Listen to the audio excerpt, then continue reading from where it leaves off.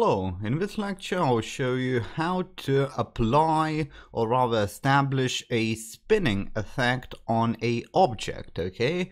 This could be applied on an image, on any kind of an object, so like a wheel or a cog, many different applications for it, and it's not very straightforward, so I have already prepared it. I have prepared the spinning effect and I can actually launch this. You see it's spinning. This green little circle is spinning, you see. So now let's take a look at how it's done. Okay, so this is just a circle, an ellipse shape. That would be this one right here. Okay, so I added that. I made it completely round. Okay, and I added a gradient background and that's it really. Okay, so it's right here and behind it we have this rectangle. This rectangle is basically the white background, okay? So we have the rectangle and we have the shape. The shape is what is interesting. So if I double click it, I will see all the properties for that shape. And as you can already see, I have rotate, rotate, rotate, rotate, rotate, rotate. Okay, I have 6 of them. Now, to create a rotation, one rotation, you need to right click either inside here in the ellipse. Okay, right here we have the ellipse, or on the ellipse right here. Okay, we can do it right here. You right click, then you go to video effects, then you go to transforms, and then you go to rotate. Okay, now mind you, this rotation will only happen once. Okay, so it will only happen once.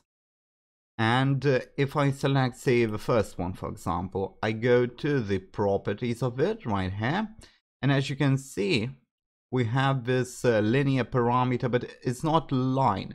Remember, the line would be something that happens instantly. So if I used a line in this selection and I did 360, it would just rotate instantly. It would just show basically a different position, okay? It wouldn't be very exciting.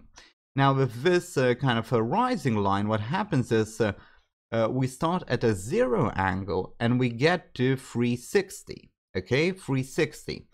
Now, the time that it takes is the duration of the object.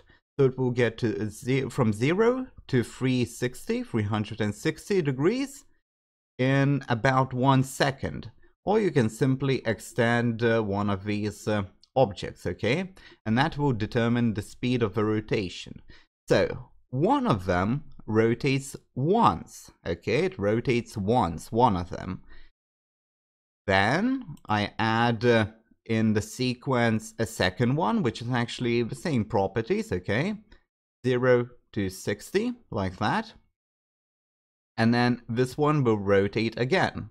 So this one rotates a full circle and then it gets to this one. This one again rotates a full circle and gets to the third one, and then to the fourth one, to the fifth one, to the sixth one.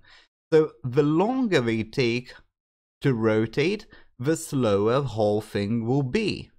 The quicker they rotate, or the shorter this object is, the quicker they will rotate. Okay? Now, again, if I launch that, again, you see, it's spinning. It's spinning, it's spinning, it's spinning, it's spinning. Now, if I were to, say, change the speed a little, like that. Do it like that, right? Make a very quick kind of rotation. We will barely be able to see it, but it should be good enough. Just to show you a quick little example. So let's you see how quickly it spun. Let's launch that again from start. See? It stops, and now we get a slower one. It spins slowly. So you see, you can change the speeds, and again, one simple object, one simple effect object rather, only does so much. If you want to have something really interesting and exciting, you need to use several objects, perhaps even different types of objects, to really create that neat effect that you require. So this is how you do rotations, and with that we will conclude this lecture.